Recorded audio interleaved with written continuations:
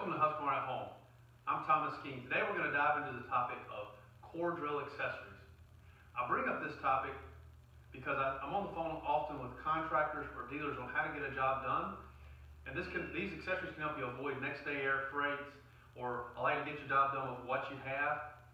But it's important to know what's available and know what to have in stock so you can get your job done, help your customers get theirs done, or if you're on the job site, be more productive.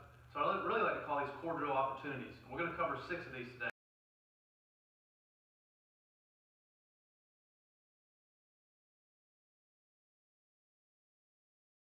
So let's get into a little bit about core drills.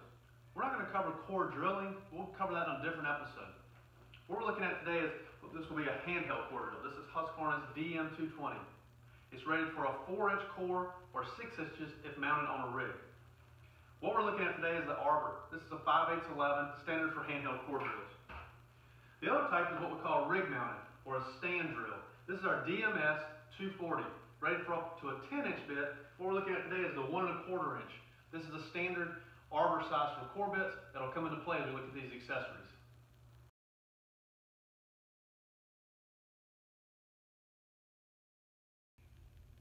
The first item we're going to talk about is our 2-inch spacer. This is our rig stand we talked about earlier.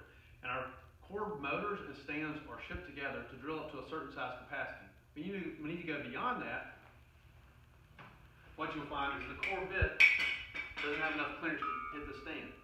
That's where the spacer comes into play. So simply loosen and remove the motor. You place the 2-inch stand into place, tighten, and slide your motor right back into place. This allows clearance for the bit to not hit the stand. Our next accessory is an adapter. We talked earlier about arbor size. A handheld core drill standard is 5/8 11. Our larger is 1 1/4 inch.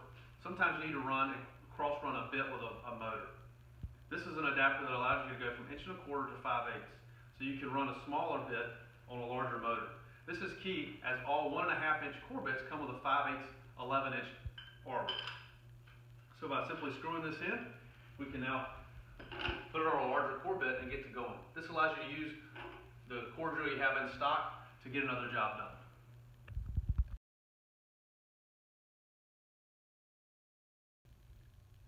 Our next accessory is our quick anchor tool.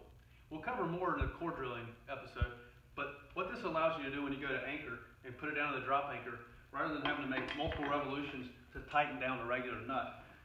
In 3 or 4 revolutions, once you get it to drop anchor, you're done, set, and ready to drill. Once you're done drilling the hole, simply back it out, again 3 or 4 revolutions, and go on to the next hole. This is a great add-on accessory when you sell a tool, or it's a great point of difference for your rental fleet to let your customers know what's out there. If you've ever had to replace a core bit from a core drill, you know sometimes that can be a challenge that they might get into a bind. So I like to highlight our quick release washers. We make that in a metal, reusable. It's going to go between the core bit and the core drill itself. So when it comes time to take it off, or if you're on a job site to change core bits to go from a 2 to 3 to 4, it's a much smoother transition. We also make this in a disposable. This is great for a rental fleet. So as the drill comes back, if the bit's on it, you can have your tech move on to the next job quicker rather than standing on 2 pipe wrenches to try to get these separated.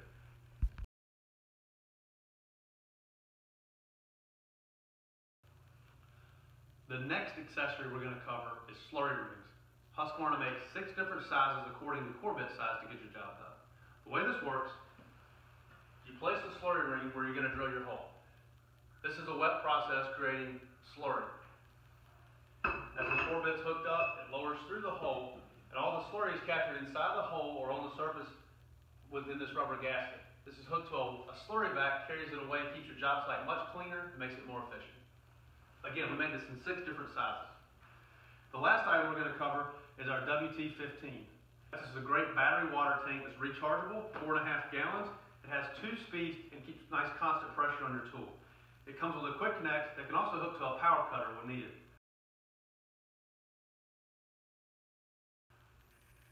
Thank you for your time today. I hope you found this information helpful. Remember to look back for the information slides that has a little more detail. So I hope that you found something that you can take and offer to your customers, or make sure you keep in stock to make your customer experience that much better.